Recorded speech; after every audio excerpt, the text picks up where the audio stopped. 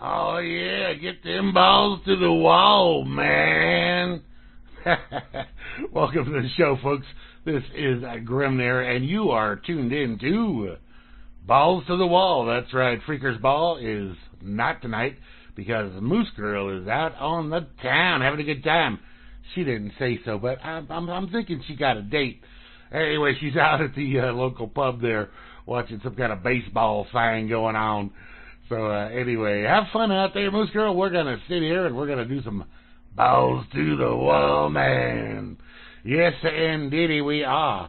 So, forgot to change my camera there. Anyway, hopefully everything stays connected tonight. We are in the midst right here at my house of a massive thunderstorm. You may hear some thunder boomers going on in the background as I go throughout the show because they've been going on all night and they don't seem to be lightening up. However, the rain, massive rain and hail has seemed to move through and the wind has lessened. However, we still are having that fun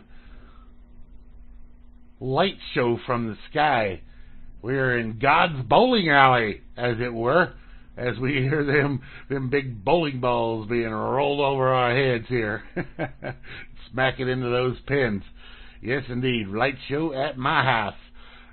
Anyway, so welcome to everybody out there. This is, by the way, let me mention this real quick here. I should have done this at the top, but it is Friday, July 26th, 2019. Last Balls to the Wall / Freakers Ball of July 2019. So, yeah, that's how that's going. Next week we'll be in August. Oh, man. I hear some weird stuff from some of the, like, on the local radio. Apparently, they're starting school in Albuquerque for a lot of the kids there on Monday. The first Monday in August, they're starting school. I don't know about you. I mean, I'm old. I'm 58 here. But when I was a child, we didn't start school until after Labor Day, ever. And, here in New Mexico, it gets a bit warm, so I can't imagine those kids sitting in those classrooms if it's 100 degrees out. Not that it's been 100 degrees here, but still. Yeah. So anyway, and then I guess that's a limited amount of the kids that are going to start on the 2nd, and then the other rest of them start 2 weeks later on the 16th. Either way, middle of August, that's still, it's way too early for kids to be going back into school. And then it goes longer, I think, at the end of the year. It's not like they shaved it off the other end. They're just making them do more. So, whatever. And they're coming out stupider.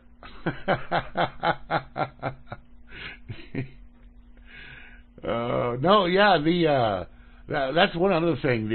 Beth is in the chat here mentioning the back to school stuff, which they've been talking about a lot already. However, here in New Mexico, and I'm sure it's the same in other states, I don't know, but they have what they call a tax-free weekend for all the back to school stuff.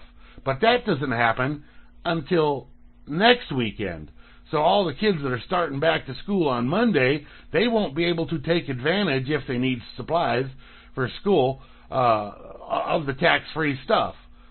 So, and it includes all kinds of different stuff, all your basic, of course, paper and pencils and notebooks and backpacks and all that stuff, all go tax-free, but also your electronics. So if you need to do a laptop for school or calculator or I don't know what the kids are using these days, but whatever those things are, yeah, I'm a little out of touch with what's going on there in those public schools these days. But they're going to miss out if they have to get stuff for the first week of school on the tax-free part.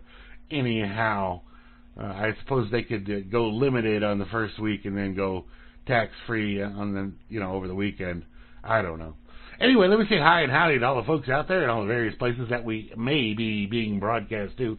Of course, the live video stream is here and available on RealLibertyMedia.com. Underneath the show pages there, the Freakers Ball show page. That's right, Balls to the Wall is on the Freakers Ball show page because it's basically Freakers Ball minus Moosegurl. you know? And I've actually kind of been thinking maybe just always call it Freaker's Ball instead of Balls to the Wall. I don't know. It doesn't really matter one way or the other. It's a different opening song, and there's no Moose. Other than that, it's still the same show. So, whatever. Anyway, so hello to the folks over there on RealLiberty.org. Looks like we got possibly Bob Renner and Grammy Mary. Grammy, you still out there? All right. Yeah, Grammy did a great show earlier talking all about the gardening stuff and how to grow things in off seasons and how to do mulching and all kinds of. It was really good stuff.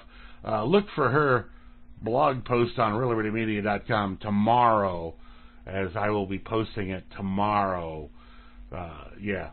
She already has it up on the Spreaker.com if you can't wait until tomorrow, but you know. Anyway, Freedom's Network, hi and howdy to y'all over there. I think Estrella is over there and jamming along with us, as well as Grammy Mary, and who knows who else is all over there. Maybe Bob Bo Diddley, some of those other folks. We post on Minds as well and on Twitter.com. And by the way, howdy Minds folks too, anybody that's tuned in there or from Twitter. Twitter last week, and we'll go ahead and kick off with this, I guess. Twitter last week, they changed their format. They forced all the users onto this new format they have. And it's not good. It's not good for anybody that's used to using Twitter in a certain way. And I don't think it's really good overall. The new setup uses more of your system resources, and you got to scroll and scroll to get to the newer tweets. And I don't like the layout. I want my stuff in a certain way, and it doesn't look that way anymore. However, being who I am and not liking something, I find a way around it. And then that is exactly what I did with Twitter, because I knew somebody, some creative little mofo out there, would have created something cool to make it so that I could continue to use the old version of Twitter. And they have. And it is available for your Mozilla-based browsers. What did I do there? Your Mozilla-based browsers, such as Firefox or WaterFox or some of. Why is this not copying? Why is this copy page title and URL? All right, undo that. All right. Paste. It's not pasting. I don't get it. All right, let me just do a copy page title. Maybe see if that works. No, it's not. All right. My copy page title and URL thing is not doing what I want here. I don't know why. Anyway, it's called Good Twitter, and it's available. I'll give you the links to these in a second or two here. But you just install these little plugins on your browsers, whatever those browsers happen to be, and it'll work fine. So yeah, if you're using straight Chrome or you're using Opera, I think is Chrome based now, and Brave is obviously Chrome based. I don't know, obviously, but it is Chrome based, and or whatever. You probably know what you got. Hopefully, if you're using a browser, you hopefully know what you got and who made it, and so that it's available for you. So either way, if you like the old Twitter and you are using one of these browsers that I mentioned, then go ahead and install this plugin, and you'll be able to use Twitter as you have been accustomed to for many, many years now. So there it is. Like I said, it's called Good Twitter, and yeah, check it out. All right. Yeah, where was that? I said hello to all those folks I think out there. Howdy to the folks here. This is the main spot that we're in. At least at the present time, that may change from what I hear. Freenode is also trying to make, or possibly considering talking about making some changes as well, which could force us to a different place. If it does, I think it would be the same place minus one pound sign. So instead of pound Real Liberty Media, it would be pound Real Liberty Media, as you know, most of the other channels are. So I'll look at that over the weekend and see how we just move over to that anyway. Might as well get it going. If that's the direction they're wanting to go on Freenode, and since we've been using Freenode all these years, I looked today and I saw the this channel that we're in, Real Liberty Media here on irc.freenode.net, is was registered 9.5 years ago. So we've been here. We've been good for a long time. So I mean, that's quite a while for any internet entity to hang around. But yeah, we've been around. We've been here. Yeah. So anyway, hi and howdy to the folks here. Barman, Mr. Barman, my bot, Beetle and myself and the Moosegurl, Don Carroll and Anti-Asmo, Miss Beth Z, Chalcedonian Free Enslaved, Miss Graham Z. Hey, you still awake, Grammy? We got the Java Doctor in Meisterbrow, the Ponderganner / Vinny there. Miss Kate. Hey, Kate, how's things going down there in Florida? Is that bathroom thing coming along? Hopefully, bathroom? You did more in a bathroom, right? Anyway, and we got, who was I going to talk about? Java Doctor and Meisterbrow. Where was I at here? It was Kate Romes, Vanna White Bot, Vin E again there, Weather Dork, the Phantom of the IRC, Miss Circle in the Cyborg Noodle, and Civ and Frumpy and Gooberzilla.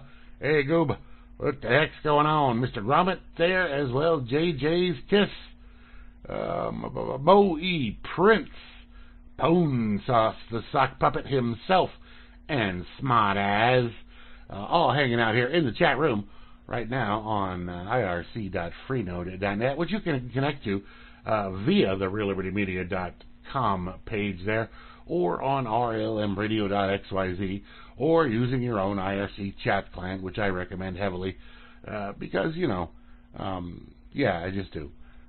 Anyway, like I said, I hope everything stays connected and working and operational tonight, because, you know, these storms tend to interrupt things out here in the boonies where I live, even though I am on cable and it's generally a very nice connection. The power out here is not necessarily as good as the cable. And see, the deal is, and I've got all my stuff connected up to UPS stuff, uninterruptible power supply, so my stuff won't go off. But what goes off when the power flashes is the router out there, outside. Not my router, the Comcast router.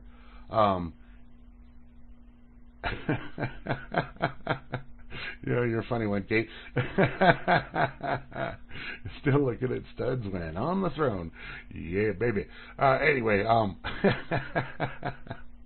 Anyway, so just outside my window, at about 50 yards over, there's this big green pole that comes up from the ground that runs all of the internet connections for Comcast.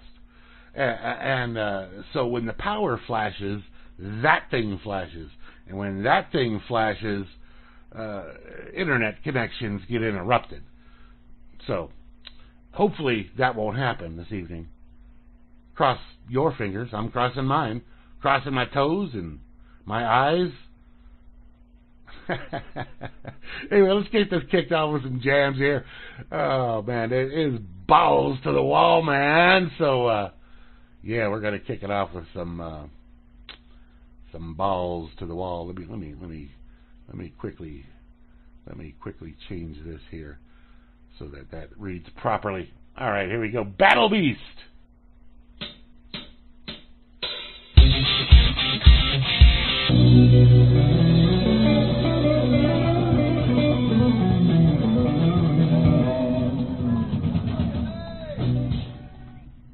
Oh yeah, very nice, very nice. Billy Blaze there. The thrill is gone with the Hub City Band. This is a sock puppet request, and I should comment, or I should have stated earlier, that I am digging deep into the request list this evening. Sock Puppet requested that track back in 2017. around April 2017, he made that request. So, yeah, we eventually get to him. Anyway, before that was Nathaniel Ratliff and the Night Sweats doing their song, S.O.B. And we kicked it off with Battle Beast in their track, Enter the Metal World. So when Gooberzilla said, hey, is that a new band? Not really. I mean, it was requested in 2017, but it was actually released on YouTube in May of 2011. So, yeah, it's... yeah, so some of the tracks I'm going to be playing tonight that are these really old requests, I have no idea what they are, because they're from bands that I'm not familiar with, and they're just like old and they're in the list. What the hell happened there? What happened? I don't know.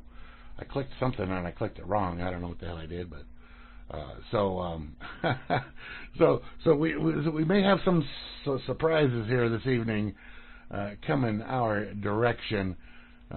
So be ready for all that. And you know, I like to do these, and I'll try and get to some of the newer requests a little later on. But at this point in time, I'm digging back into the 2017 stuff right now, just because it's still in there, and you know, it was requested at some point. That means it was probably cool at some point. Good to hear, you know. I have periodically in the past gone through and eliminated some of the really old requests, but I'm trying to get to some of them, so we'll see how it goes.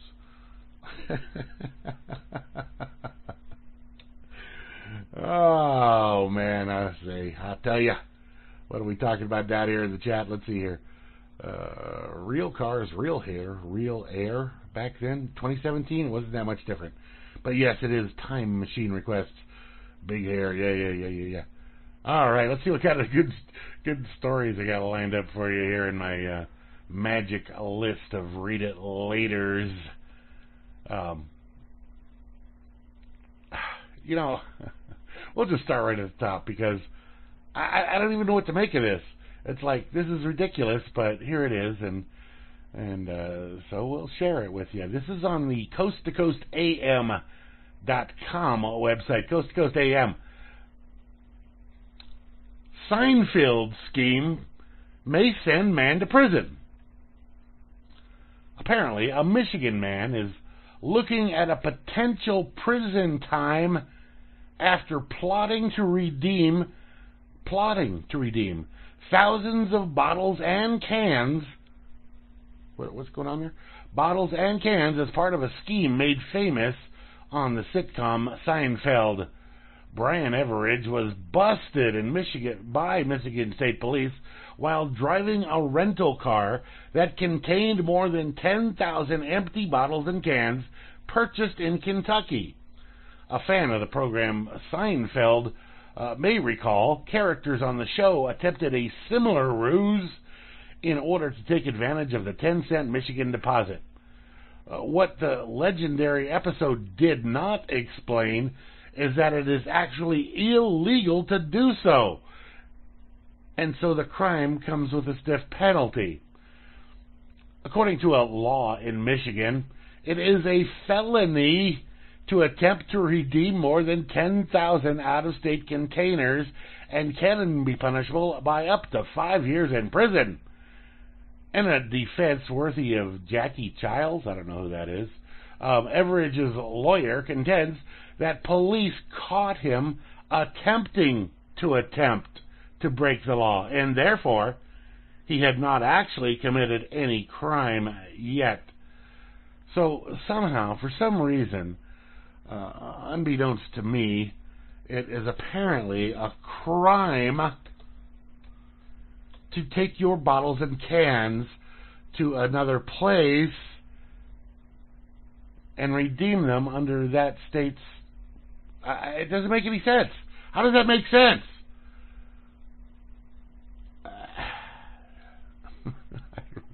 I don't get it. Anyway, so apparently that's a Seinfeldian thing. I never watched too many Seinfelds, and I don't recall that particular episode.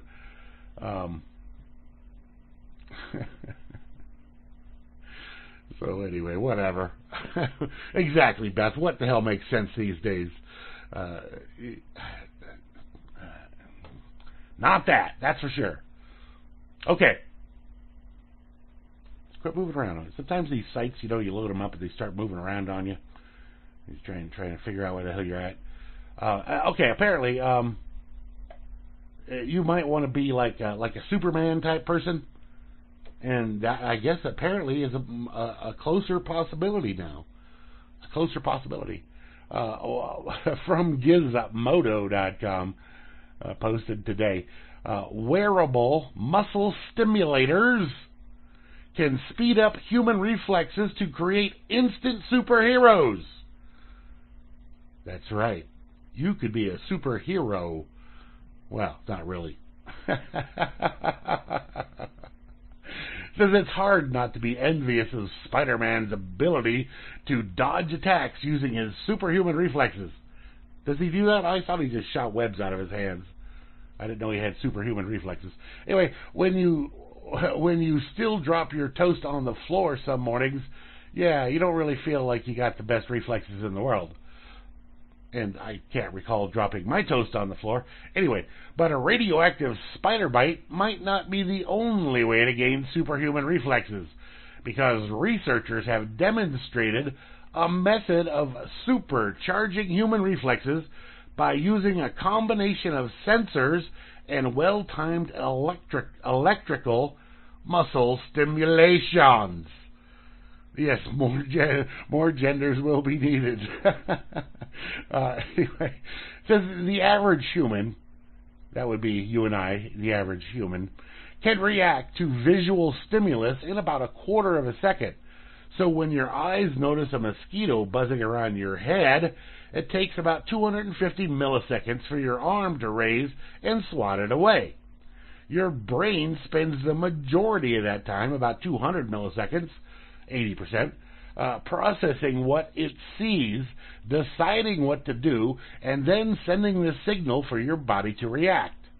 The last 50 milliseconds is how long it takes for your human muscles to actually spring into action and do what your brain has told them to do.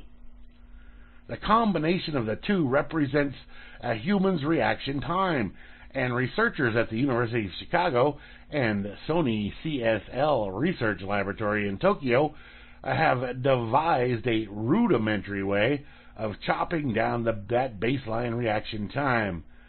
In a series of simple experiments that involved catching a dropped marker, photographing a high-speed object in motion, and shooting a baseball out of the air, the researchers used a combination of sensors to detect the event and connected electrical muscle stimulators to a trigger as a reaction in the subject.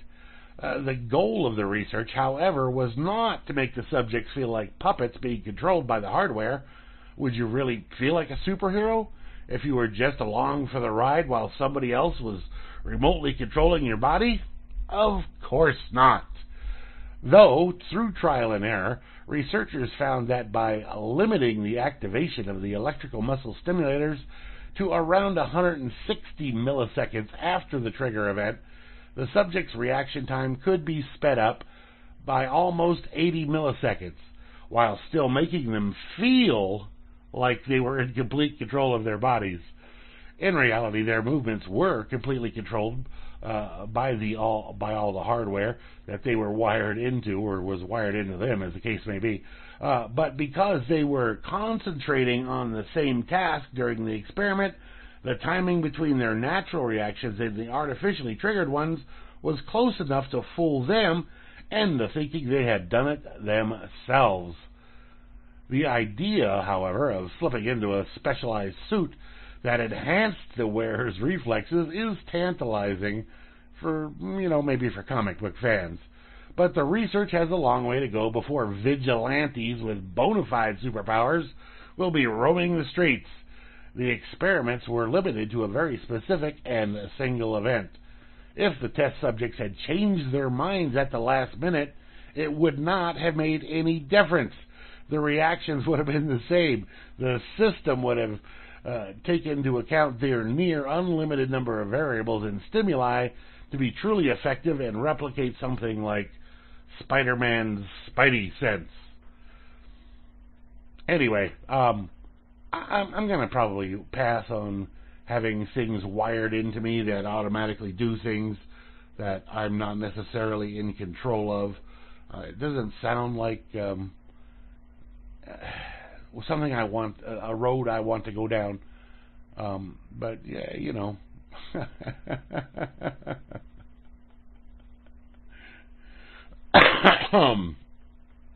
Now, I saw somebody posted this next link into the chat today, or one from another place.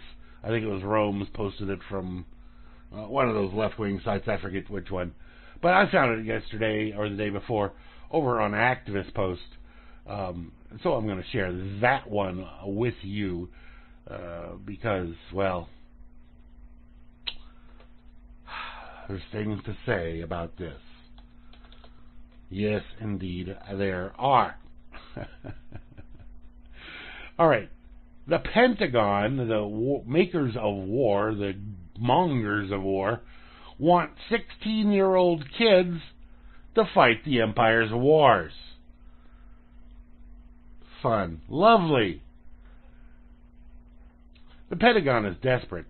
Far too many millennials are criminals, so luring them into becoming the latest crop of bullet stoppers for the state is a non-starter.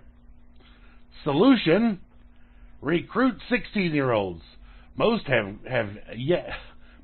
yet graduated, I guess that's proper wording, to petty and violent crime, although a lot of them are in video game training for a future of violence and self-destructive stupidity.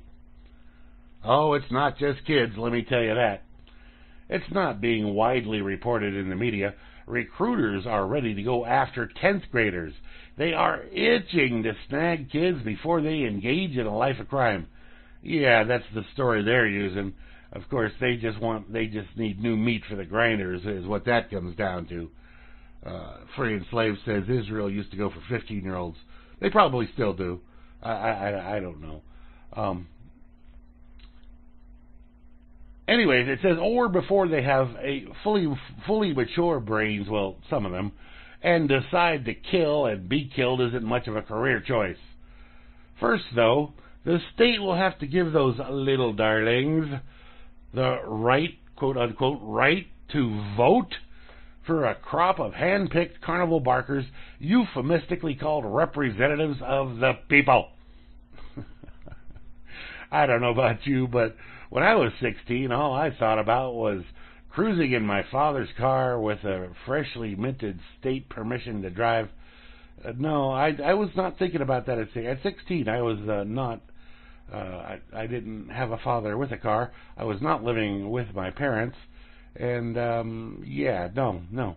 Anyway, he says with his state permission to drive in his wallet, and he searched desperately for girls willing to make out in the back seat. Well, I had an apartment, so I could just take it back there. And I didn't really have to desperately search for them back then either. There were plenty. They were plenty.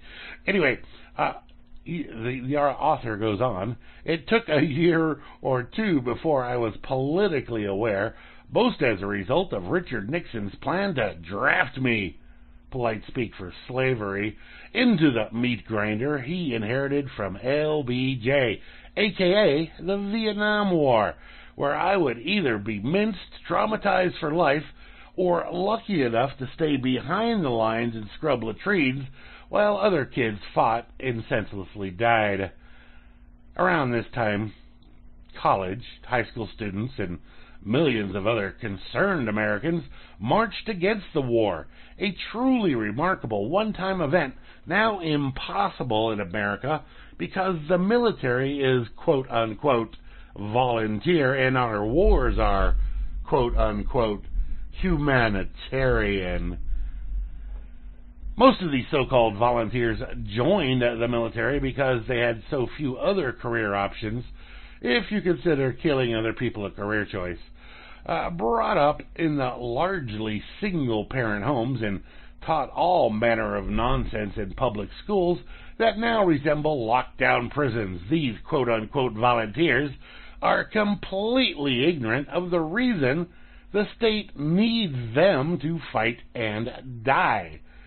It's all about the psychopathic dominance of the tiny elite.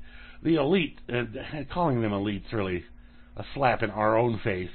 They're not elite, but whatever. The elite doesn't send its Harvard-bound kids into the neoliberal meat grinder because so many of these silver spoon darlings have bone spurs and such. But this system is breaking down, mostly because the state upholds standards that worked well in the 1940s and 50s, but are completely irrelevant now. They insist it's not permissible to fill the empty ranks with criminals. Hired killers must be held to the highest moral standard. Let me just repeat that sentence for you. Hired killers must be held to the highest moral standard. Holy moly. Anyway, so like the United Kingdom, the United States is looking to 16-year-old kids to fight in the name of the corporate state and, of course, our freedom to live hand-to-mouth in a political and cultural cesspool. Democrats like the idea of 16-year-old voters. Most are far more impressionable and less cantankerous than your average middle-aged deplorable. They also approve of the idea of feeding kids into the military, but you don't hear a lot about that because Democrats and progressives don't think much about war, although they start most of them. It is a big blind spot for them. There are more important issues, for instance, transgender bathrooms. Oh, so much more important, yes. I don't think this is going to turn out like they think it will. Far too many 16-year-olds will flunk out of basic training. Most don't have what it takes. Never mind all those formative years of killing bad guys on computer screens. If the Donald gets us into a bigger shooting war over in the Middle East or in South China Sea, the mandatory servitude of conscription will be required. It won't be a turkey shoot like Iraq or Libya. It will be an existential threat. So all males, criminally inclined or not, between the ages of 16 and 45, thankfully I'm well past that, will be inducted, same as they were after FDR tricked the Japanese into invading Pearl Harbor, or Johnson said the North Vietnamese attacked one of our warships in the Gulf of Tonkin. But the kids are oblivious. They were taught to be so. They were forced to be so. And the propaganda machine will tell them they are sacrificing their lives, or limbs, or mental health, or all of the above, for the noble cause of the Star-Spangled Democracy, which most of them don't know jack about. Anyway, Kurt Nimmo wrote that article over there and was posted on Activist Post, so yeah, very well done, Kurt. And you are a good writer. I've read many of your posts at various times, and yeah, I like Kurt and what he's got to say on the matter. Let's see what's going on over here in the chat. Bible. Basic instructions before leaving Earth. Yeah, well, maybe if you got a pocket Bible or something, it'll stop a bullet coming for you. I don't know. But let's see here. Beth says initial reason for neocons because after the anti-war, both sides were anti-war, and they could have not had that after more. All right, yeah. So yeah, they're talking about the war stuff there, and yeah. Let's see. Beth C says for her 16 was was grade every grade, get the paper or not get pregnant, as your boyfriend did, and leave. Oh, well, that was nice of him. not that it was not typical, but it was yeah. Anyway, we're gonna play some more music right here. Left home 2 weeks. I left home. It was I guess the middle of the 10th grade. I was 16 at the time, yeah, my parents and I, my mother and stepfather, I should say, not parents necessarily, that we didn't really see eye to eye, and it was they left me alone for the most part, but when I was there, they didn't like me there. I think that's basically what it came down to, is they didn't really want me around. They tried to drop me off before. Anyway, we're going to play some more music. As I said, these are old things. I'm not sure who this person is. The name is Kyrie Leeson. So some Irish song, I imagine.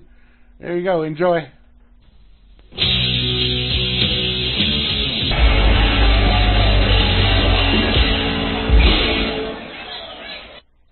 Oh, yeah. That there was Samuel L. Jackson singing Stacko Lee from the movie Black Snake Moan. It was Christina Ricci there dancing on the dance floor in that club. I liked that movie. That was a good movie. Anyway, before that, we had Joe Bonamassa doing Black Lung Heartache live at the Vienna Opera House. And we kicked it off with, I told you it was Kylie Ellison, but that was apparently the name of the song. The band is called Fate's Warning. Told you I didn't know who these old band, this old stuff was there. Anyway. Oh, yeah, we're still stuck back in 2017 here on the request list here. In this next set, by the way, we do have requests coming up from Miss Beth Z and from Mr. Free Enslaved from back in 2017. So, yeah. You probably all don't remember requesting these songs. I would imagine, anyhow. You probably don't remember requesting these songs. Because it was a little while ago. Oh, man. So, where are we at here? Where are we at?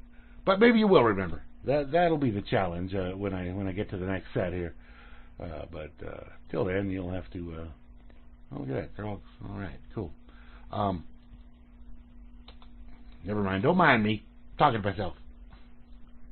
Well, I'm talking to y'all, but I'm talking to myself, too. I do that. I do that a lot, actually. I talk to myself. I talk to the garden. I talk to the whatever. Whatever happens to be in front of me, I'm talking to it. Yeah. Yeah. All right. Well, this is big news. This is big and important news for you. But there's a reason I don't believe it. And probably not for the reason that your average folk out there don't believe it.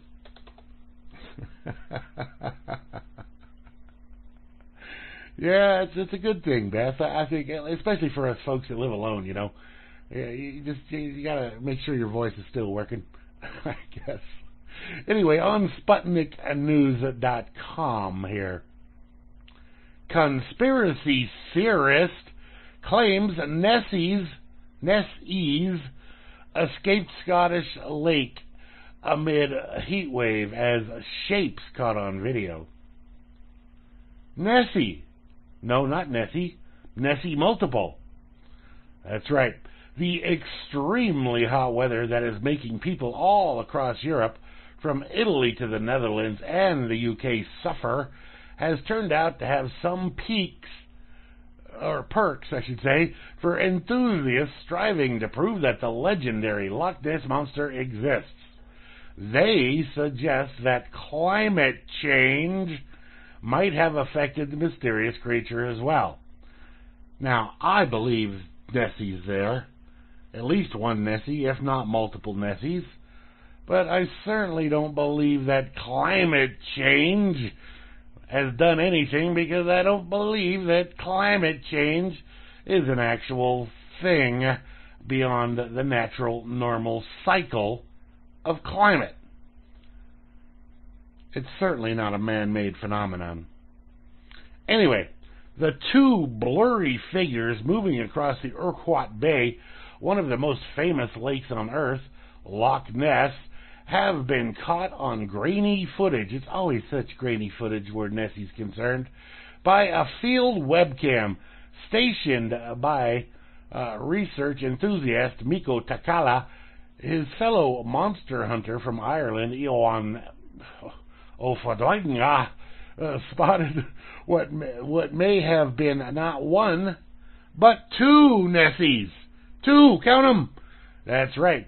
When he watched the broadcast on the 10th of July, The Sun reports, according to him, that both were about 6 meters long and poked out of the water. I have never seen two objects so close to each other on the webcam before, and I have been watching for years. Their shape in the water is very strange. What are they? I don't know. They could be two Nessies. The Loch Ness watcher, who claims to have seen the legendary creature 4 times, including 3 this year alone. He insisted that the two strange shapes were identical to each other and were going in the same direction, prompting him to conclude that they were two separate objects. As the outlet, however, points out, apart from the two strange-looking shapes, a larger object can be seen on the footage that resembles a boat. This casts the version of that there might be two Nessies into doubt. Takala, whose camera caught Nessie's alleged appearance, has suggested that the heat wave now scorching Europe might be what could force the mysterious creatures to come closer to humans. There has been a slight increase in surface temperatures in Loch Ness due to climate change. No, not due to climate change, due to hot weather. It's climate change bullshit. Anyway, it is possible that a cold-blooded creature like a Nessie may be encouraged to return or stay longer in the warming waters of Loch Ness. The man who has watched the lake for more than 20 years concluded. The number of shapes caught on the video did not surprise him either. I've always believed that there has to be a family of unknown creatures in the loch, albeit a small one. It's too much of a stretch to believe that a single creature can live for hundreds, if not thousands of years or more, he claimed. So, yeah, Nessies. Multiple Nessies. Cruising along.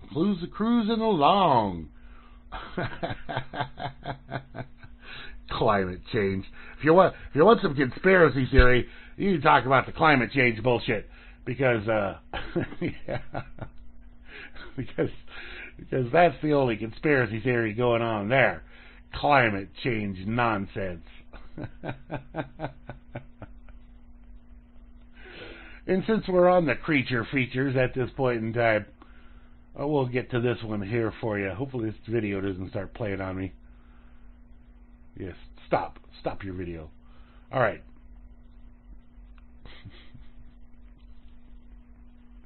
Apparently, I don't know how they verified this, but it says verify. No, flushing drugs down the toilet will not create Meth-Gators.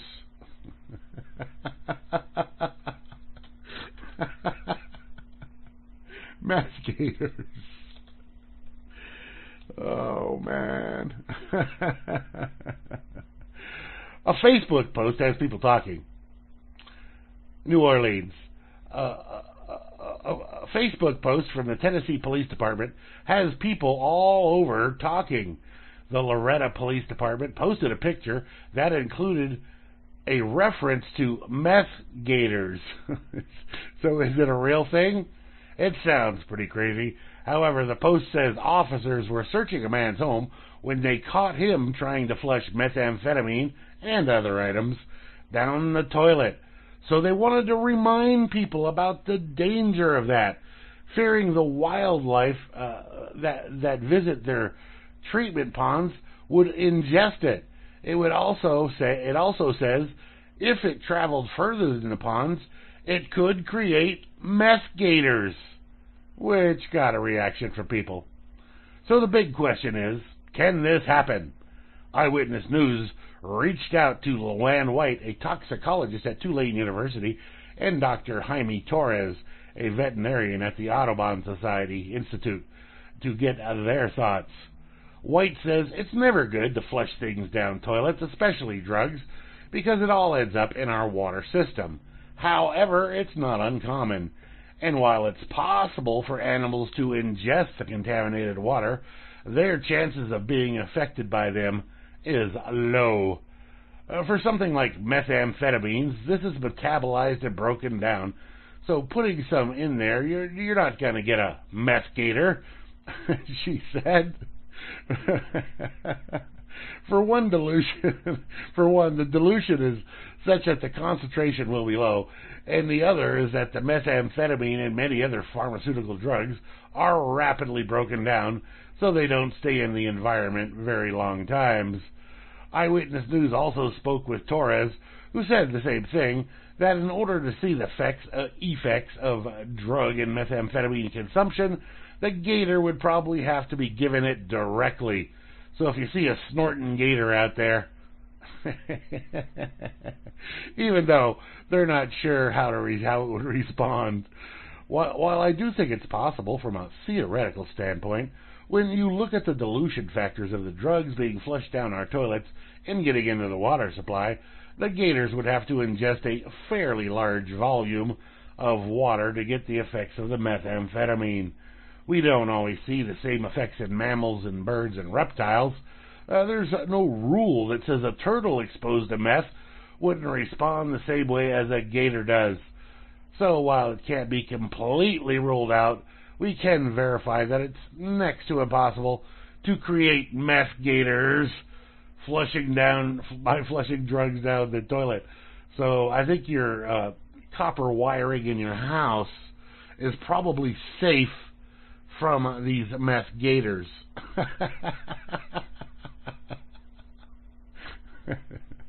With any luck, anyway. Oh, God.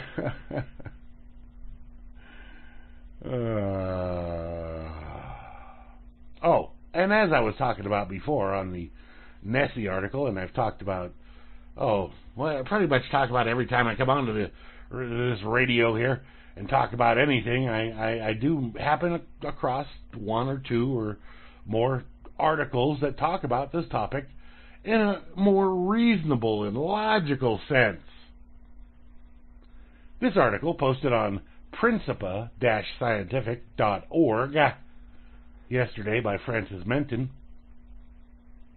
Even morons, even your basic high school kid these days, millennials, if they actually looked, could understand.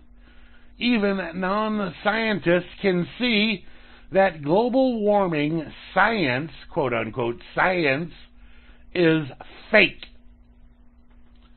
If you follow the subject of the global warming alarmists,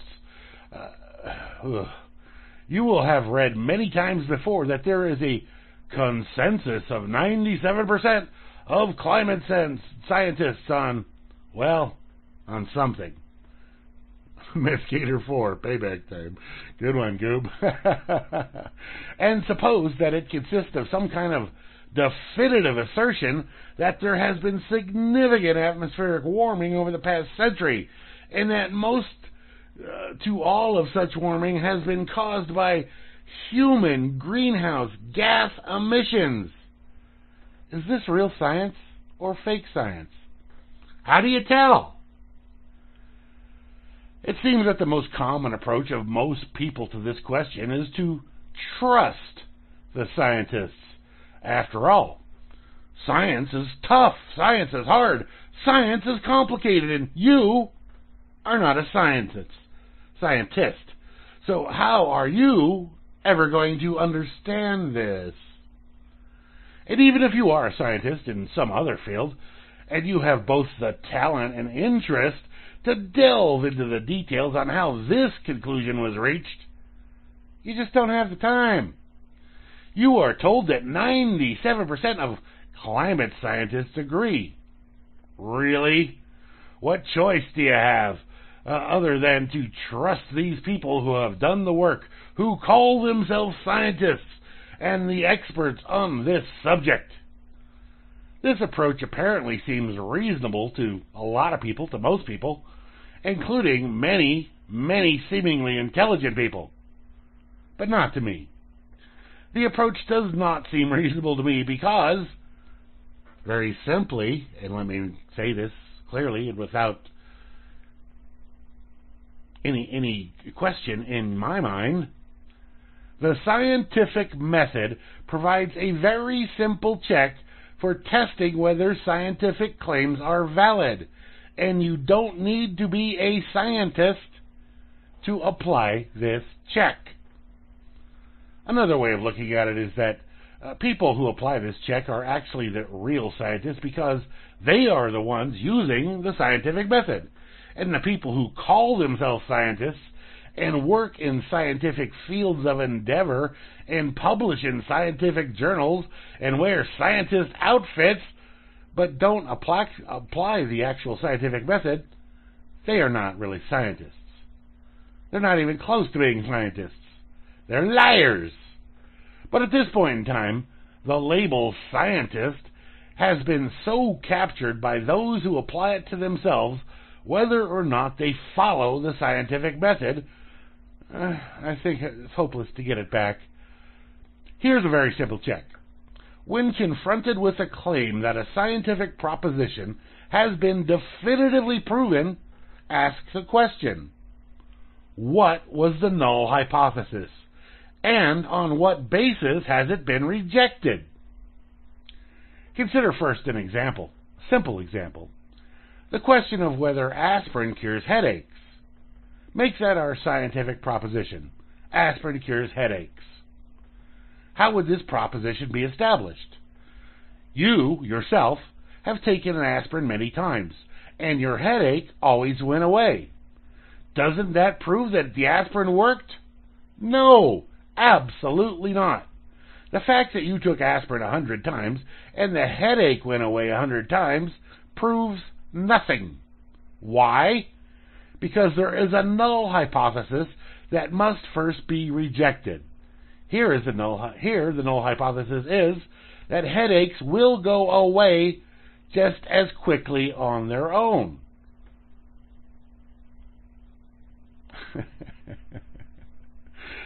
Oh, yeah. So I lost my spot here. Where did I go there? Okay. How do you reject that? The standard method is to take some substantial number of people with headaches, say 2,000, and give half of them an aspirin and the other half a placebo. 2 hours later, of the 1,000 who took the aspirin, 950 feel better and only 50 still have a headache. And of the 1,000 who took the placebo, 500 still have the headache. Now you have a very, very good proof that aspirin cured the headaches. The point to focus on is the most important evidence. The only evidence that really proves causation is the evidence that requires rejection of the null hypothesis. Over to the climate science. Here you are subject to a constant barrage of information designed to convince you of definitive relationship between human carbon emissions and global warming. The world temperature graph is shooting up in a hockey stick formation. Arctic sea ice is disappearing. The rate of the sea level rise is accelerating. Hurricanes are intensifying. June was the warmest month ever. And on, and on, and on. All of this is alleged to be consistent with the hypothesis of human-caused global warming, anthropogenic global warming, if you will. But what is the null hypothesis, and on what basis has it been rejected? Here's the null hypothesis, is that some other factor or combination of factors, rather than human-caused carbon emissions, was the dominant cause of the observed warming. Once you pose the null hypothesis, you immediately realize that all of the scary climate information, boogeyman climate information with which you are constantly barraged does not even meaningfully address the relevant question. All of that information is just an analog of your 100 headaches that went away after you took an aspirin. How do you know that the headaches wouldn't have gone away without the aspirin? You don't know unless someone presents data that are sufficient to reject the null hypothesis. Proof of causation can only come from disproof of the null hypothesis or hypotheses. That is, disproof of other proposed alternative causes. The precept is fundamental to the scientific method, and therefore fully applies to climate science, to the extent that the field wishes to be real science versus fake science. Now, start applying the simple check to every piece you read about climate science. Start looking for a null hypothesis and how it was supposedly rejected. In mainstream climate literature, and I'm including here both highbrow media like the New York Times and the so-called peer-reviewed scientific journals like Nature and Science, you won't find it. It seems that people calling themselves climate scientists today have convinced themselves that their field is such settled science that they no longer need to bother with tacky questions like worrying about the scientific method and null hypothesis. The centrality of focusing on the null hypothesis is the reason that studies like those covered in his last post, Things Keep Getting Warmer for the Fake Science of Human-Caused Global Warming, are so important. When climate scientists start addressing the alternative hypothesis seriously, then it will be a real science. In the meantime, it's nonsense. Fake science.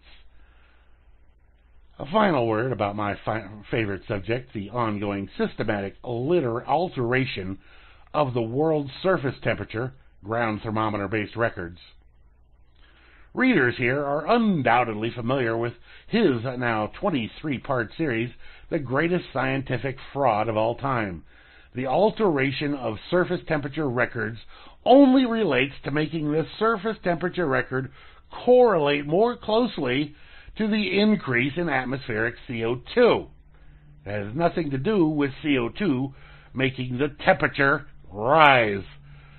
As noted at the Wallace et al. Paper, without the alterations, the correlation between atmospheric CO2 and surface temperature record is low and practically non-existent. In other words, without faking the data, they can't even show consistency between atmospheric CO2 and temperature increase. And that's before even getting down to dealing with the problem of it being actual science using a null hypothesis.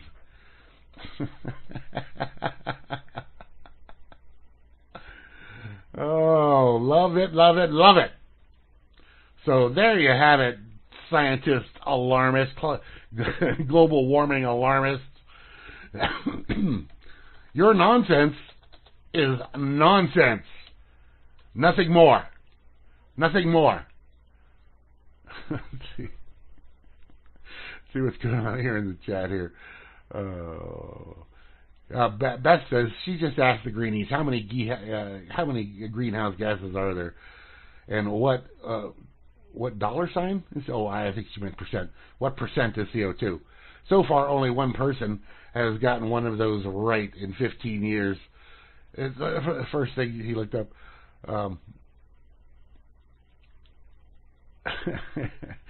Yeah, the greenies, the global warming alarmists believe in their programming absolutely, totally, 100% uncritically, and that is logic. And logic to them is not real, and the scientific method cannot be used because, well, they're not really scientists. So there you have it. I love it when when the facts actually come out and smack them in the face. Not that they would actually read that, or they would actually buy into it. They'd actually believe the information presented to them. They don't care about the scientific method being used. They don't care that their stuff they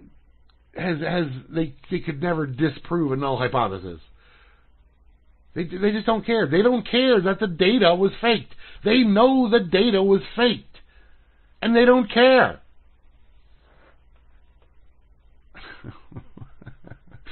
Oh man, I tell you, it's just All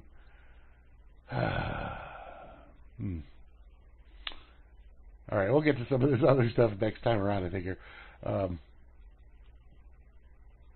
Yeah, because we get some weird stuff going on that doesn't really fit with that particular story.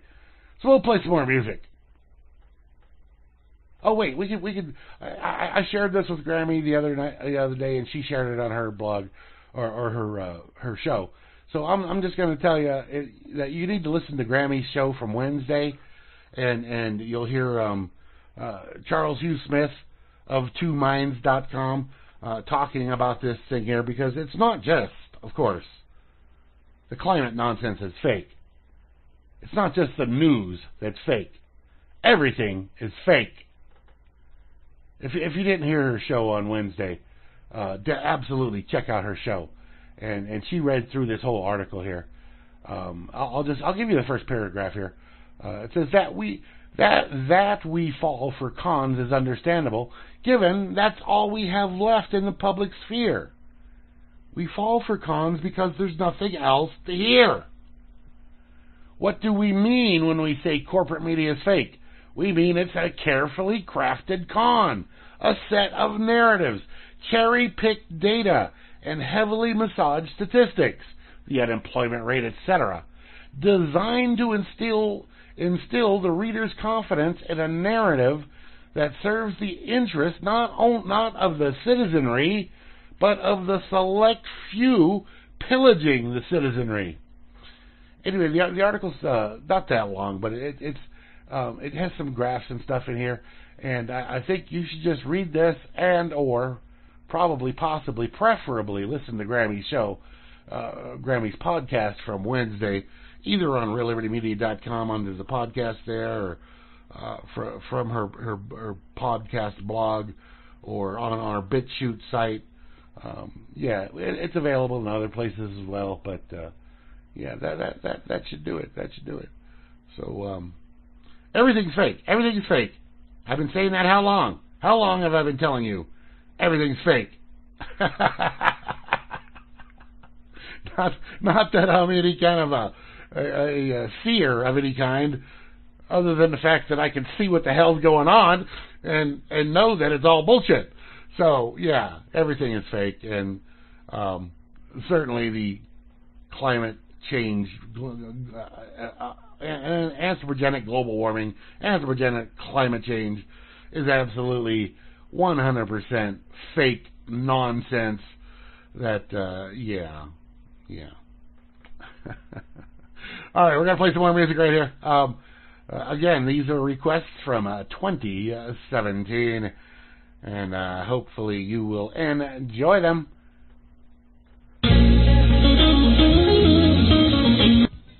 Little Frank's happening for y'all. Yes, indeed. That there was a Free and Slave request from 2017. Dirty Love. Before that, a Beth Z request from 2017. Crazy by Scott and Amy Allen, by the way. She is now, by the way, Amy Interrupter, as she is part of the Interrupters, and she goes by that. And we kicked it off with Stevie Ray Vaughan and Double Trouble doing Couldn't Stand the Weather. Beth Z is asking, I typed into the chat, .MLB, and to which the bot Vanna White gives all of the Major League Baseball scores. And the reason I did that, not that I give a crap about the Major League Baseball, is that Moosegurl went to the Mousetrap bar there in Eau Claire this evening to watch on the television the Milwaukee-Chicago Cubs game. And Milwaukee won 3-2, so she's probably happy about that. I would assume, I would imagine. So, hooray, Moosegurl. Oh, anyway. So, yeah, we're going to move on to May of 2017 now. instead of April. The time machine is getting closer. Not that much, but a little bit. So, in this next set, we'll have requests from Trust No One and Kate from May of 2017. So, yeah. Hey, by the way, howdy Hansel, howdy Goober. Welcome to the show.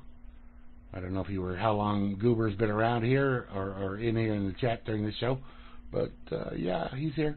And also Hansel just joined us. So yeah, welcome guys.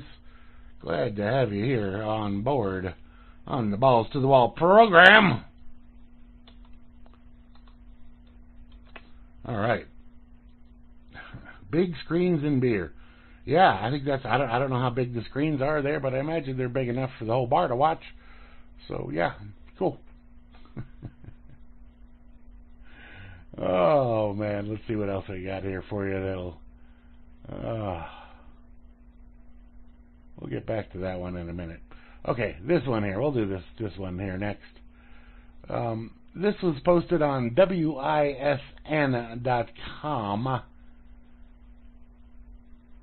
And I just have to wonder why. Why?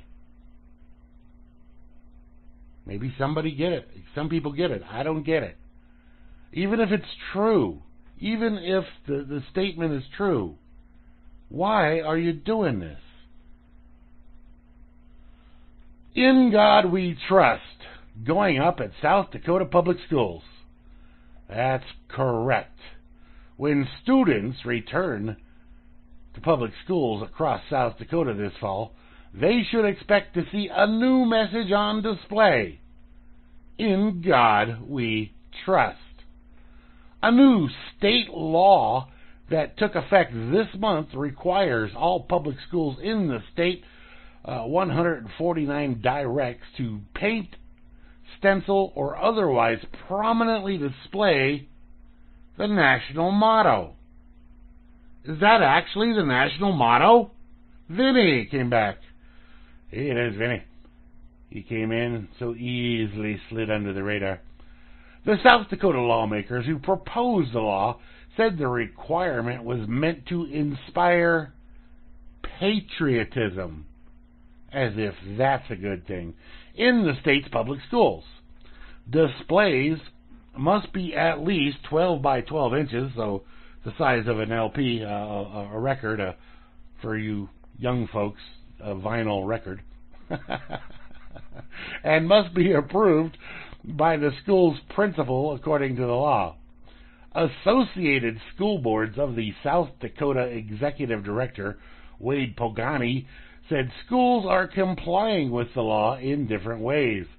Some have plaques, others have it painted on the wall, maybe in a mural setting, Pogani said. In one school, it was within their freedom wall that they added to a patriotic theme. So apparently they somehow associate patriotism with freedom. I do not. I associate patriotism with slavery to the state. But they think patriotism is somehow associated with freedom. The Freedom from Religion Foundation, based in Madison, Wisconsin, which has legally challenged the motto's inclusion on currency, alerted its South Dakota members to contact their legislators to express opposition to the law. I don't necessarily see it as a big deal one way or the other, but to force people to do it, says our position is that it's a terrible violation of freedom of conscience to inflict a godly message on a captive audience of school children. Foundation co-president Ann Lori Gaylor said on Wednesday. One thing it doesn't really say, though, it says, in God we trust. It doesn't say what God. Does it? No, it doesn't. Pogani said the School Boards Association was okay with legislation as long as it provided a legal protection.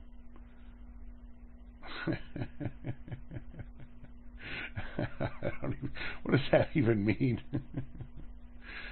One of our concerns was that this would be contested, so we had asked the legislatures not to put a hold on a harmless clause into the bill. The state would then defend the schools and pay the cost of the defense. Administrators at Rapid City area schools have finished stenciling the motto. They keep calling it a motto. I don't know that that's a motto. How is that a motto? Anyway, on the walls of its 23 public schools. The law does not provide funding for installing the message. Stenciling the motto cost a total of $2,800 at Rapid City schools. In May, a group of students from the district's Stevens High School suggested to the school board an alternate version of the motto that they designed that includes the names of Buddha, Yahweh, and Allah, as well as terms like science and spirits. What the hell? So wait. In spirits we trust? I don't know. In science we trust? In Buddha I don't know. The student group working to, and Buddha never considered himself to be a god, by the way, for any of you that are interested and didn't know that. Yeah, Buddha never, and Buddha was an enlightened person, but that's where it started and ended with Buddha. Anyway, so whatever. The student group working to initiate societal equality, or WISE, working to initiate societal equality, told the board members that the standard motto appears to favor Christianity over other religions. Now, I could be wrong, but I think Yahweh and Allah are also references to the same God that the Christian and Jewish folks believe in and follow and whatever. I'm pretty sure that's all the same God. Yeah. Anyway, to my knowledge, there's been no discussion among the board about any alternative. Urban said, "In God we trust" was, here it is. Here's where it becomes a motto. "In God we trust" was adopted when President Eisenhower signed legislation in 1956, according to the U.S. Department of Treasury website, when it first appeared on money. So since it's the thing that's printed on money that is the national motto, and you're saying "in God we trust," you're basically saying "in the U.S. dollar we trust," which is not even a U.S. dollar. It's in the Federal Reserve debt notes we trust.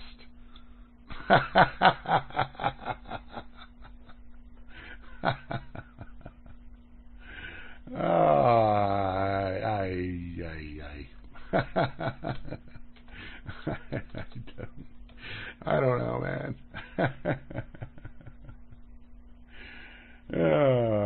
It's all just funny. It's all just funny. All right, let's just do a little bit about this. Oh, I should have covered that one earlier. Let's just do this one now before we get to that other one. And I should have covered this before when I was talking about the climate science is not science. But here it is. For those of you asking, wondering, is this the warmest year? Was June the hottest month on record? Is that possible? Well, no. No, it's not. History shows that the warmest U.S. decade on record was the 1930s. On record was the 1930s. That don't mean it's the warmest decade ever, because we don't know. We didn't have measuring instruments long before then. And so we can't say what the warmest decade ever was, but it certainly was not now. This was long before the industry admitted significant amounts of carbon dioxide, says Stephen Gorham. According to the NOAA, 23 of the 50 state record high temperatures were recorded in the 1930s. 36 of 50 state record highs occurred prior to 1960. They got a little map here showing you when each state had reached its highest temperature record. And for New Mexico, Texas, Arizona, and Nevada, all of those were in 1994. But California, 1913, Oregon, 1898, Washington, 1961, Idaho, other states, a bunch of other states, 1936. So, yeah, no, this is, anyway. But never mind such inconvenient facts. 74 U.S. medical and public health groups released a U.S. call to action last month in which they declared climate change to be a true public health emergency. They also claimed that we urgently need to transition away from hydrocarbon energy and move to a new low-carbon economy. Trouble is, actual weather and health trends don't support either of those alarms or demand actions. Last week, temperatures in Iowa, Illinois, Indiana, Ohio, and Pennsylvania peaked at about 100 degrees Fahrenheit. But these temperatures were far below the state record highs, which were Iowa 118 degrees in 1934, Illinois 117 in 1954, Indiana 116 in 1936, Ohio 113 in 1934, and Pennsylvania 111 in 1936. Gorham goes on to eviscerate the false claims of increasing storm, drought, flood, hurricane, and tornado activity, even wildfire activity. The belief that changing light bulbs, driving electric cars, and erecting wind turbines can improve human health is as medieval as the belief that bloodletting can cure disease, Gorham concludes. Yes, it's all nonsense. But science? Bah! Who needs science? Science is nonsense. You don't need no freaking science. We got bought and paid for people that claim to be scientists telling you what the real information is. Oh, man. All right. Okay, here we go. On to this one. On to this lovely website here. And the website is conservapedia.com, so it's a conservative version of Wikipedia, apparently. And so I came across this the other day when over there on Twitter for many hours, a hashtag was trending throughout the day, which was hashtag Clinton body count. And somebody linked up this particular website here. It's the Clinton body count entry on the conservapedia.com website.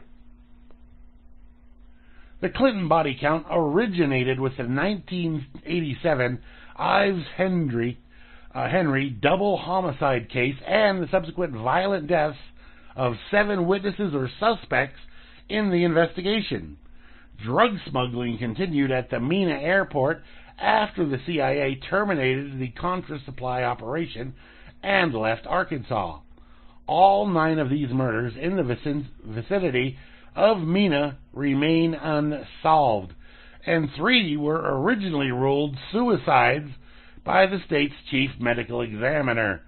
Law enforcement and prosecutors also participated in the cover-up, some receiving pay raises and promotions in the Clinton, Arkansas political machine.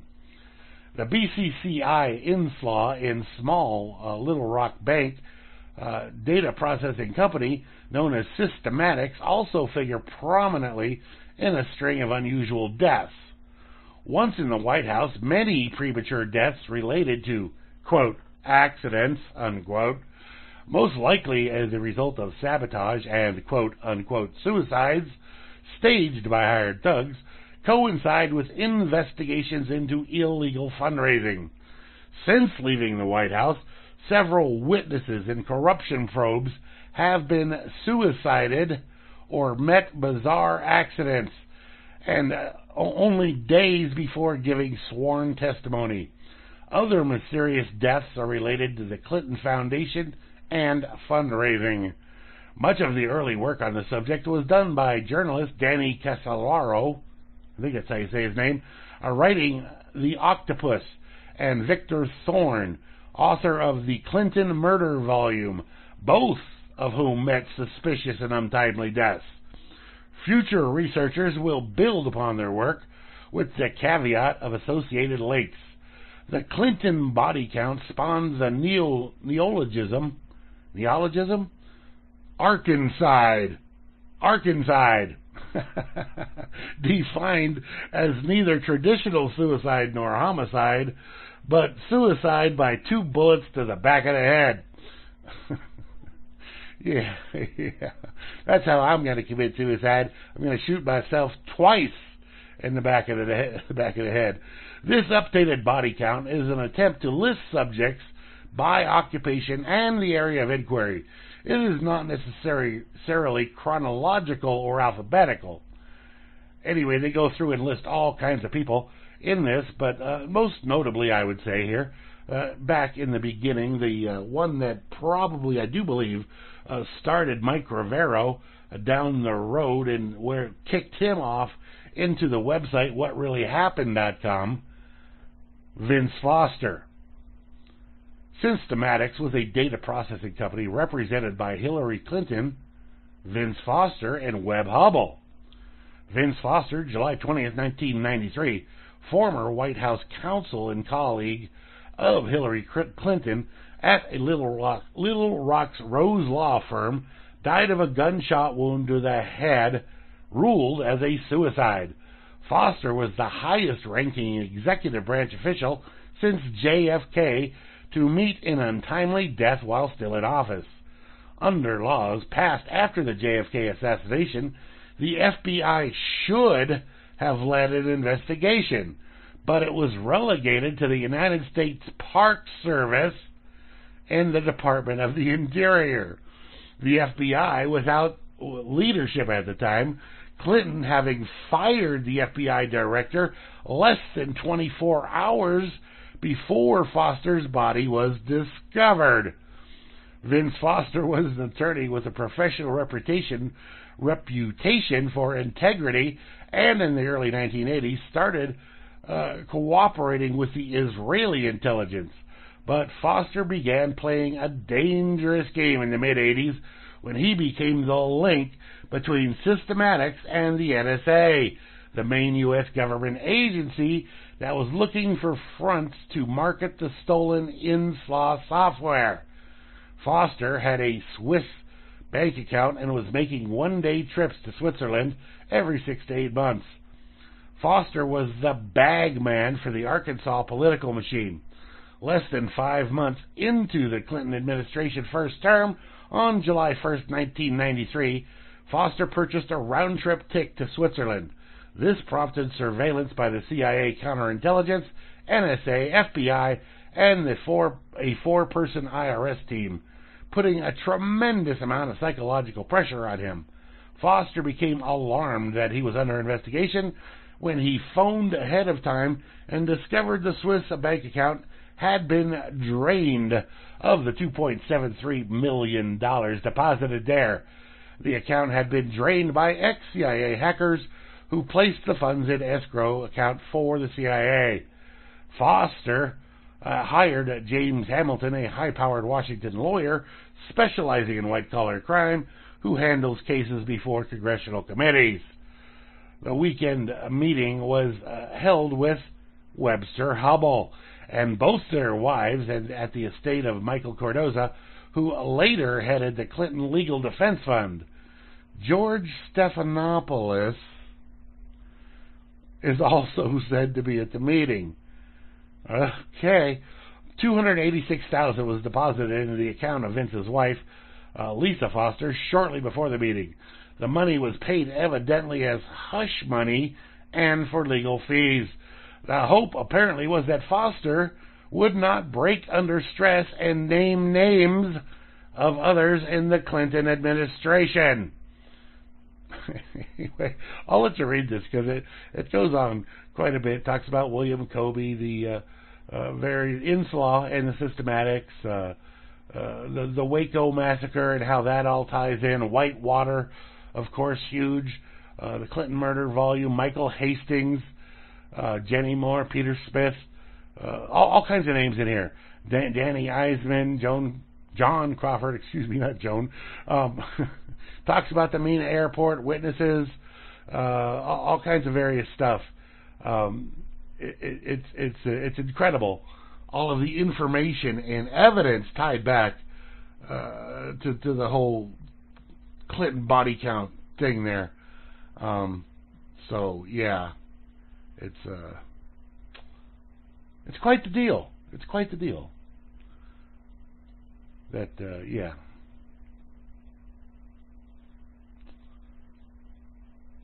I'm gonna give you the headline and what did I do? I should have clicked the wrong thing. The headline and just a little bit of this next article, and you tell me whether it's true or not. Democrats and Republicans stopped fighting just long enough to approve even more crushing debt. It is true. They did exactly that. Washington, D.C. In a rare moment of bipartisan unity, Democrats and Republicans came together just long enough to approve spending even more money we don't have, plunging the nation into even more crushing debt. The things we disagree on, House Speaker Nancy Pelosi said in an address, flanked by Senator Mitch McConnell and President Donald Trump. We don't agree on exactly how much money to take away from you. For instance, we don't agree exactly how many foreign countries to bomb at a given time. We don't even agree exactly how much the government should interfere with your personal decisions. But it's really important, she continued, for us to come together to approve the borrowing of trillions of dollars that your grandkids will have to pay back. Trump nodded thoughtfully throughout Pelosi's speech and was asked if he wanted to say anything. Huh? Oh, I wasn't listening. I was thinking of something else. Senator McConnell jumped in to say a few words. Nancy Pelosi and I might not see eye to eye, but we'll always set aside our differences to spend future generations' money. Also, war. We'll come together for war. We could use a good war right now. He then looked off into the distance dreamily. With the debt ceiling out of the way, also true, by the way, the debt ceiling has been eliminated, at least until July of next year. The politicians in Washington say the sky's the limit for how much of our future the government can spend away. Now, is that an actual article or not? Those folks over at the Babylon Bee, they do a fine job on their satire. A very fine job on their satire. Oh, man. Yes, that is a satire article. For any of you wondering, however, there is a lot of truth in that article. They did come together and decide to spend as much money as humanly possible, stealing more of your money as humanly possible, spending your kids' money, spending your grandkids' money, spending your great-grandkids' money, and so on and so forth.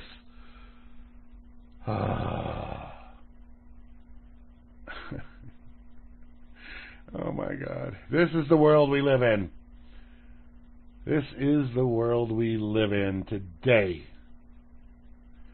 Now, this next article I find to be extremely good news, even if I don't go there. Even if I haven't been to one of these places in I don't know how many years, I think if it's setting a trend to where this happens at many more places, I'm good with it. I'm perfectly fine with it, and I hope it happens everywhere. Pizza Hut to test out system where customers never have to interact with an actual person.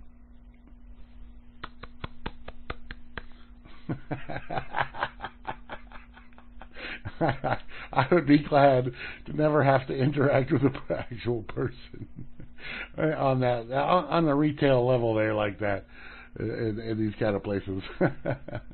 Anyway, Pizza Hut is testing out a way for customers to get pizza without ever having to talk to a person. The company will be testing out a digital cubby system at one of its locations in Hollywood, California. Customers will be able to order a pizza ahead of time and then pick it up from the appropriate cubby when they arrive at the restaurant. The cubby system was designed to be an easy alternative for time-strapped carry-out customers. Nation's Restaurant News reported, adding that it won't replace the traditional in-store experience, but work alongside it. The system is expected to work with orders made through the Pizza Hut app, along with others made through the website or in-store. In the statement to Fox News, a spokesman for Pizza Hut said, "So many people live on the go and don't have time to wait in line, especially in urban areas, and let's face it, many of us welcome an opportunity to skip the small talk," and all the other nasty parts that come with talking to people. So we took it upon ourselves to introduce this seamless and innovative carry-out experience that eliminates the lines, the wait, and the conversation, allowing you to literally grab a fresh, hot pizza to go. The system will reportedly have 12 cubbies. Once an order is ready, customers can pick it up from the latched cubby that has their name displayed on it. Hooray for Pizza Hut. To hell with talking to actual humans. Who wants that? Oh, man. I certainly don't.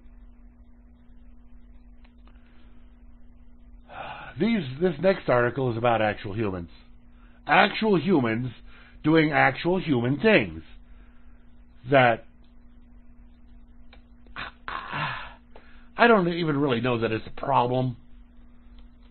But really, Summit.news. Doctors in the UK forced to tell women not to put ice lollies in their vaginas to cool down.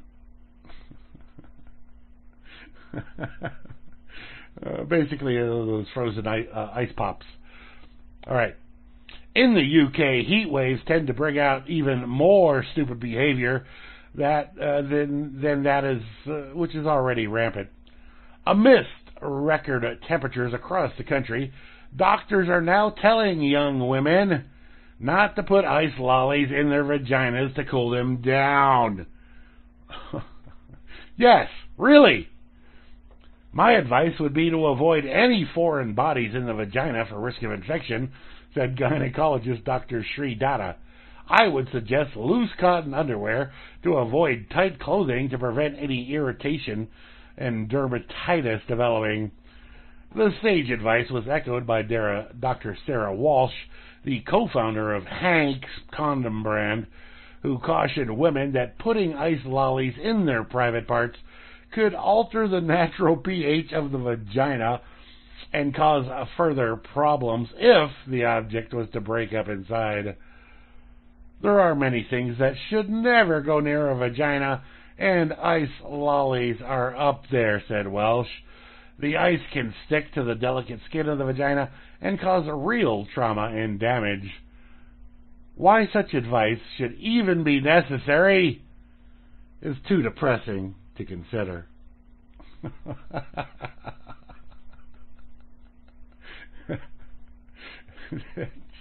Just don't be sticking ice cubes up your pussy. Wow.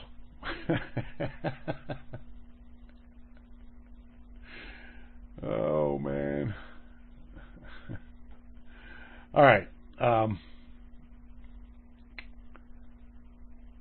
A little more serious, important news.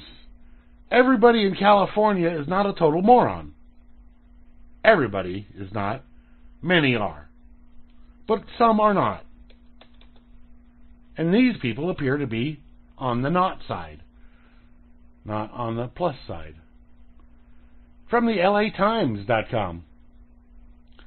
Parents who will not vaccinate their kids turning to homeschooling in California.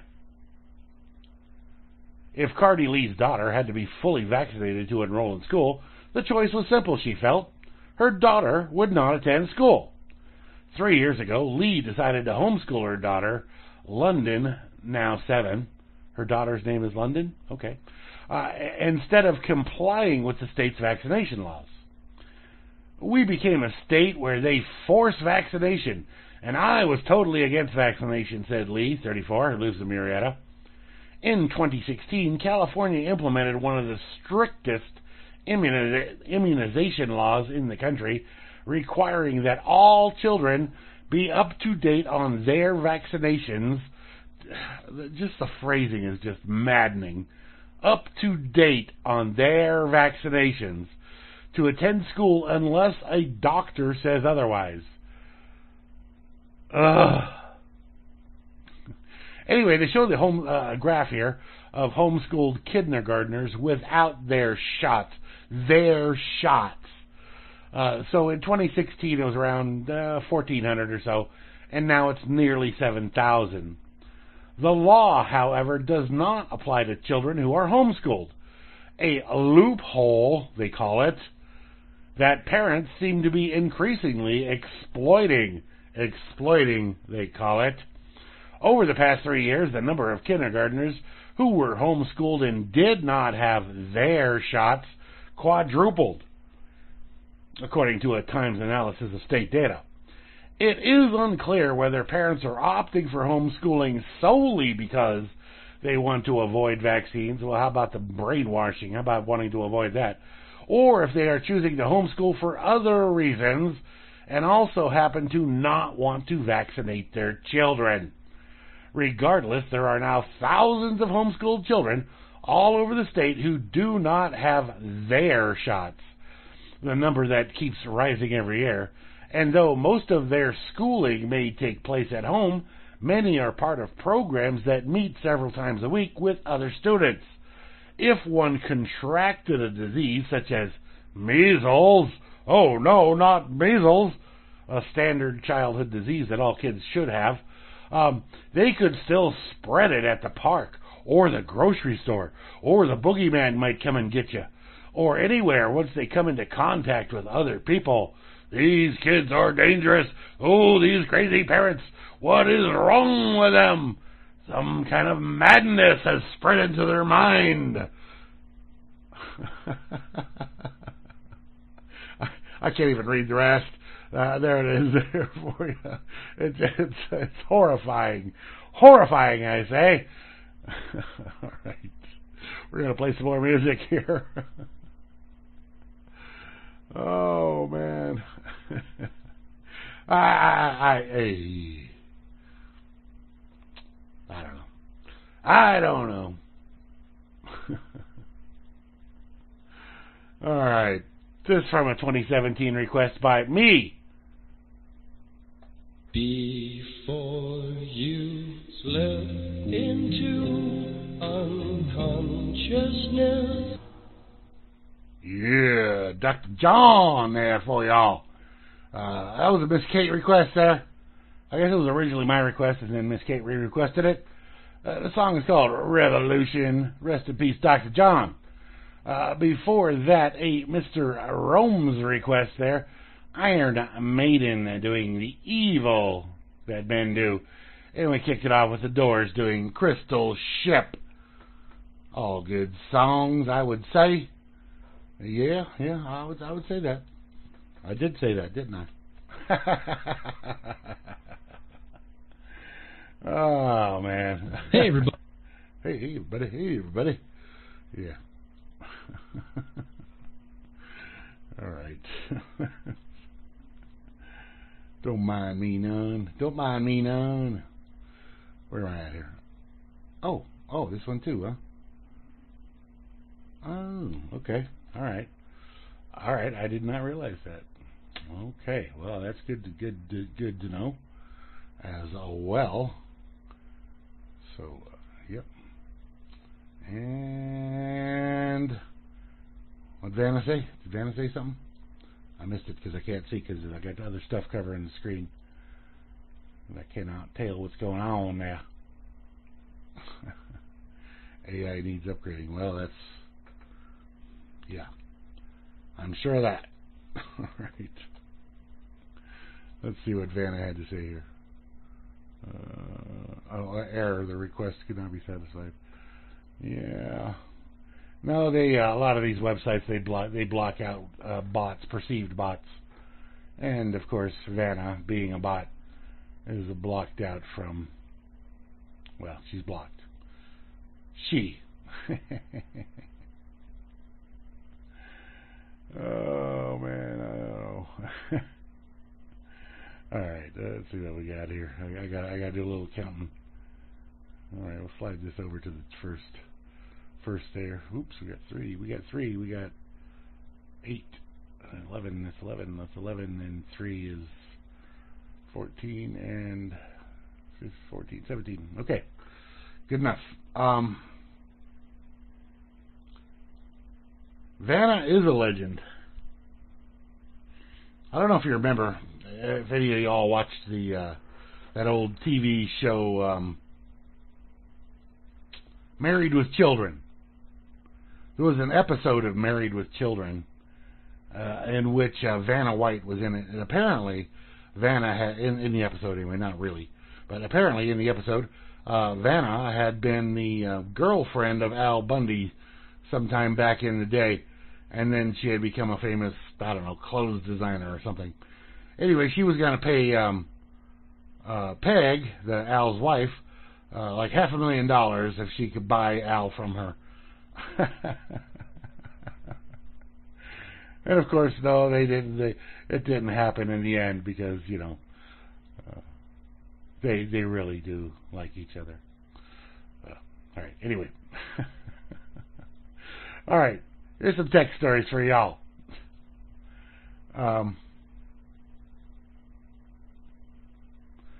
TheHackerNews.com for you puts out this posting today. Now, I, and probably many of you, use for your office suite for things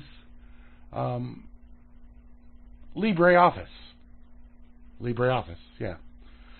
But apparently there's a problem with it. Just opening a document in LibreOffice can hack your computer unpatched. But it's not just any document, so just because there's a little bit of hyperbole there in the headline, don't get too worried yet. But the article says, are you using LibreOffice? You should be extra careful about what document files you open using LibreOffice software over the next few days. That's because LibreOffice contains a severe unpatched code execution vulnerability that could sneak malware onto your system as soon as you open a maliciously crafted document file. So it's not your own documents you need to worry about. It's others people's documents. LibreOffice is one of the most popular and open source alternatives to Microsoft's Office Suite and is available for Windows, Linux, and Mac OS systems. Oh, as well as Android, too. I'm not sure about iPhone, but yeah. Anyway, earlier this month, LibreOffice released the latest version 6.25 of its software that addressed two severe vulnerabilities, but the patch for the former has now been bypassed, security researcher Alex Inverher claims. Though Inverher has not yet disclosed details of the technique that allowed him to bypass the patch, the impact of the vulnerability remains the same as explained below. Anyway, you just read this, and I would suggest that until they release the patch for this, don't open anybody else's documents in your LibreOffice. Open your own only, just to be safe, Don't just go on the web and grab some LibreOffice documents and start opening them up. I would avoid that if I were you, which of course I'm not.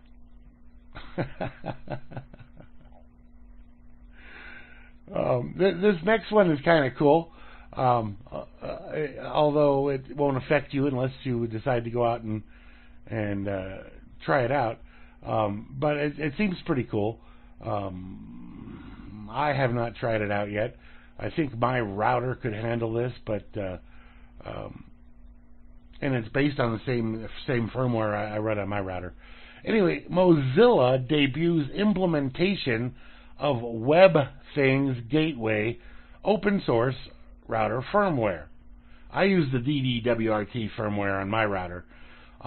Most of your routers will accept some kind of aftermarket firmware, which is better than the firmware that's shipped with your routers.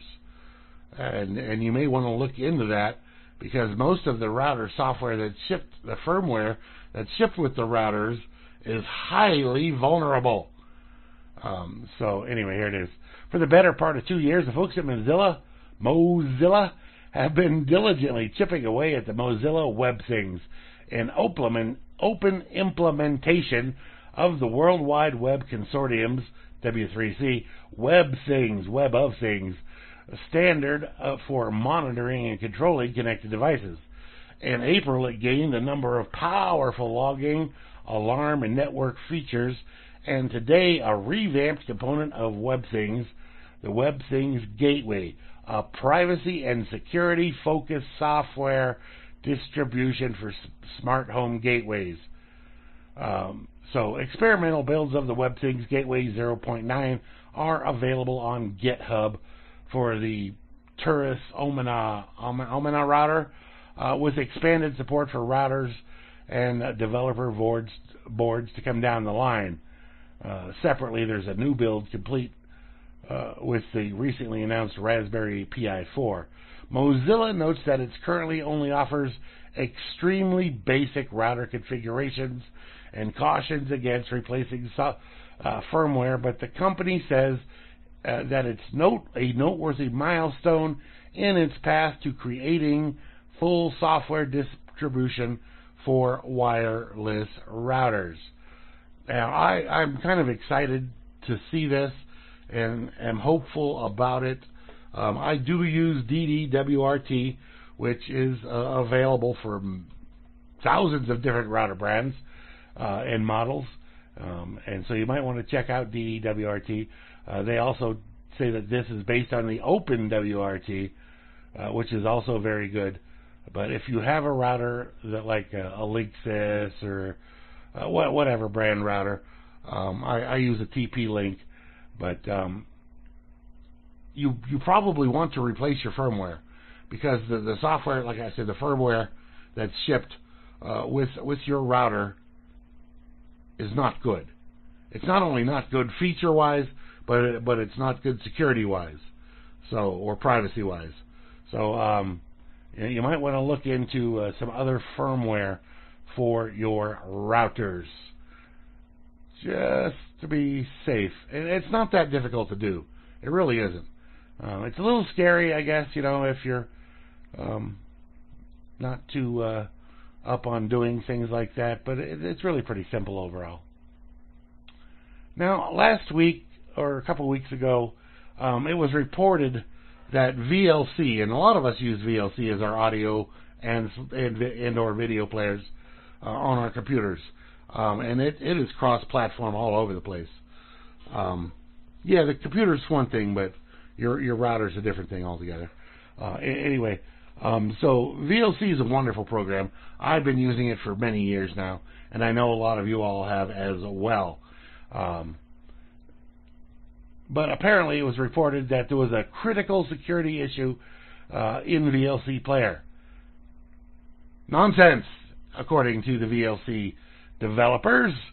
They say widespread reports of a critical security issue that supposedly impacted users of VLC Media Player have been debunked as completely bogus by the developers. Earlier this week, German Computer Emergency Response Team, CERT-Bund, part of the Federal Office for Information Systems, which somehow becomes BSI. I don't know how you get BSI out of Federal Office for Information Security, but that's the Germans for you. Pushed out an advisory warning network administrators and other users of a high-impact vulnerability in VLC. It seems that the advisory can be traced back to a ticket that was opened on VLC owner Videoland's public bug tracker more than 4 weeks ago. The alleged heap-based buffer overflow flaw was disclosed by a user named Topsec, who stated that a malicious MP4 file could be leveraged in an attack to take control of VLC's media user devices. This issue was flagged as high risk by the CERT-Bund site, and the vulnerability was assigned a CVE entry.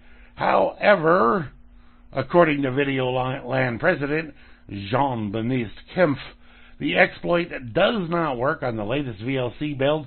In fact, any potential issues relating to the vulnerability were patched more than a year ago. There is no security issue in VLC, Kempf told the Daily Swig in a phone conversation.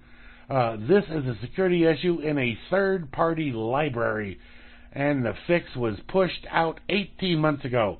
When asked how or why, where did I lose my place at? How or why this oversight generated so much attention, Kempf noted the reporter of the supposed vulnerability did not approach Videoland through its security reporting email address.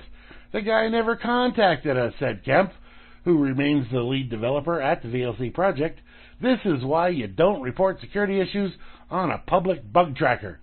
Kempf and his team were unable to replicate the issue in the latest version of VLC, leading many to believe that the bug reporter was working on a computer running an outdated version of Ubuntu.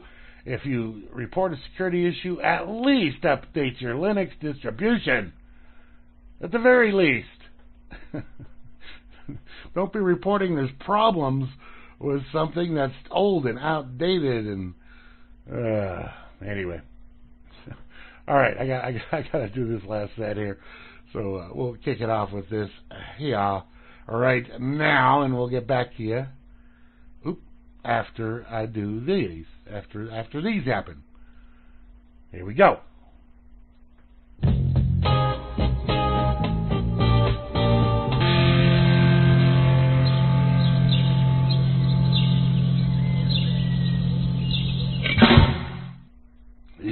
Black Betty.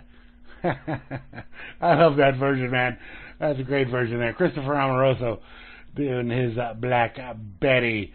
Before that, we had the Yardbirds for Miss Kate there doing I Wish You Would. And before that was Enter Sandman in the style of David Bowie by an account called 10 Second Songs. Really, really cool version of Enter Sandman there. He really replicates David Bowie very well in that. Yeah, it makes that song very interesting. And he kicked it off with a Free Enslaved Request Classic 4 doing Spooky. All right, it's going to wrap it up here, but tomorrow you got the Dork Table at noon Eastern with a Flash Somebody, and possibly Vinny, possibly Grammy. I don't know who all's going to join in on be Flash's co-hostages on the show, but tune in, check it out. It's a fun show. I will be on Sunday at noon Eastern with the Blues right here, Grimm's Blues. Grimnir's Blues, possibly. Call it whatever you want. Just call it the Blues, RLM Blues, I don't know. At noon Eastern, I play for 3 hours, a little over 3 hours, but that's all right. Just say 3 hours, noon until 3 p.m. Eastern, and we play trivia here in the chat. It's a good old time, fun. Followed up immediately at 3 p.m. Eastern by Hal Anthony behind the woodshed, opening up a big old can of whoop-ass. He'll give you some information that you probably could use for something, just general information for you to have, help you get through your life, and it's good, and tune in. I'll be on again on Monday evening at 7 p.m. Eastern with Grim Leftovers, covering the stories I couldn't get to here. And I don't mean, when I say I couldn't get to here, I don't mean just on this night's show, but on shows from weeks past. My list goes back about a month, so I got all those. Flash will be on at 2 a.m. in the morning Eastern Time on Tuesday with In a Perfect World. Grammy comes back on Wednesday at 7 p.m. Eastern with Grammy's Rocket Chair, and again on Friday at the same time. Flash will be on Thursday doing 20% off, 2 p.m. Eastern, and back around to me. Oh, I don't think Vinny's coming on Friday, but you never know. If Vinny does come on Friday, it'll be 1 p.m. Eastern. So keep an eye out, or an ear out, I guess, as the case may be. Have a great weekend, everybody. Like I said, I had great fun with y'all, playing music, talking, chatting, sharing stories, all that fun stuff. Talk to you later. Peace.